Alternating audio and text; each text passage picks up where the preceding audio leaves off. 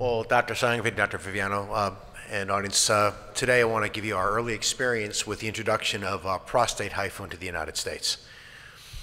As we all know, FDA approved HIFU for both devices in the latter part of 2015, and I'll bring your attention to the training caveat placed by the agency. The training must be provided so that upon completion of the training program, physicians can use the safety features, target the intended tissue, and perform the ablation in a manner that minimizes damage. So safety is an important consideration here. In the United States, Vituro Health was formed as an entity to acquire and deploy the technology, really develop very strict training standards, stressing peer-to-peer proctoring and mentorship, provide technical engineering support and clinical applications assistance, and really, very importantly, to establish a way to track data and outcomes. And you'll see the first efforts at this. Our training model really includes a series of didactic online, but really an important physician proctorship peer-to-peer. In our patient series, the Sonoblate device was used. MRI fusion was used on many of the cases. We favor using a 3T MRI to confirm staging as well as to design with treatment planning. And you'll see some experience with focal ablation, hemiablation, some total gland cases in which the urethra is totally spared, as well as we've liberally used the pre-HIFU TURP procedure, similar to what Dr. Chaucy just spoke about. The MRI fusion workflow, I think a lot of people are familiar with, but the MRI images are contoured, they're imported into the treatment device, fused to the ultrasound, and that's used to help define the treatment plan.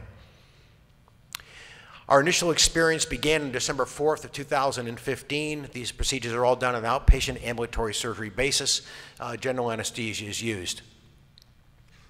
All patients had biopsy documented prostate cancer, and so that's certainly how we're using the technology. MRIs were used, and there are some patients in the series with MRI evidence of T3A disease, that is capsular involvement. There's no use of hormonal therapy, and the 3G platform with MRI fusion was utilized. 114 procedures have been performed at our center in the United States to date. Of those, 107 have been primary. There are 7 salvage cases, 1 with a brachytherapy failure, and 6 cases in which patients had previous HIFU over the ensuing years. There were 43 patients in which the whole prostate was treated with a TURP prior to the HIFU. There was 6 cases in which the urethra was significantly spared in the central zone.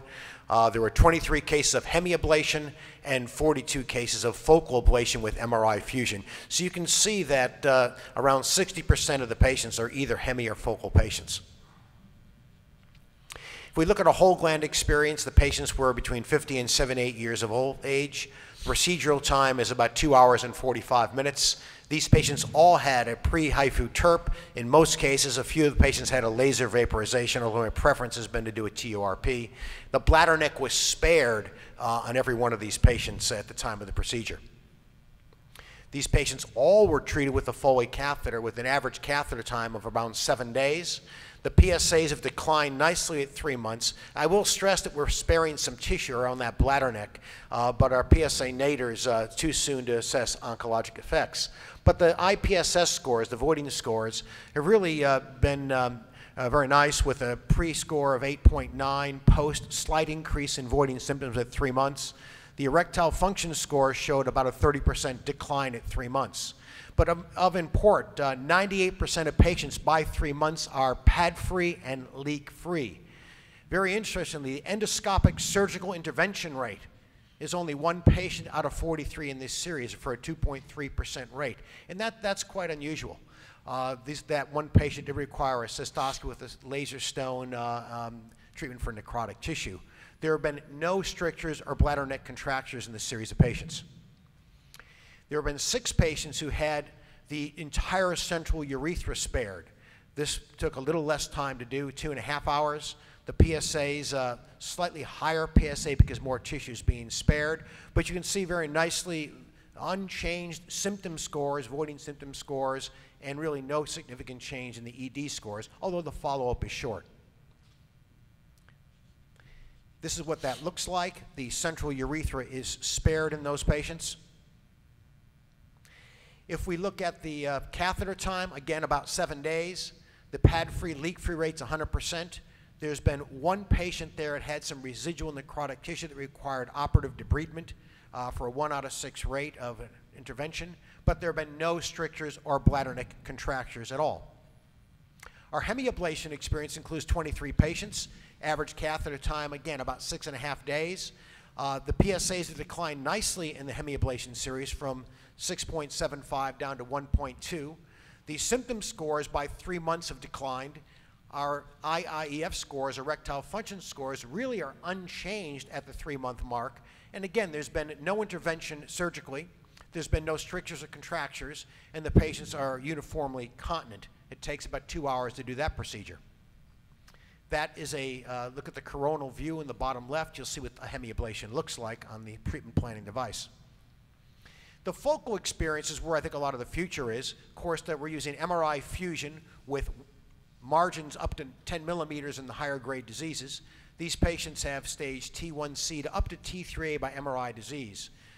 35 patients were primary focal treatments. The salvaged patients were all done focally, and that's of interest. The procedure time is about 2 hours. There's some time involved in treatment planning. In terms of outcomes, the PSAs declined very nicely at 3 months from 8.5 down to 2.6.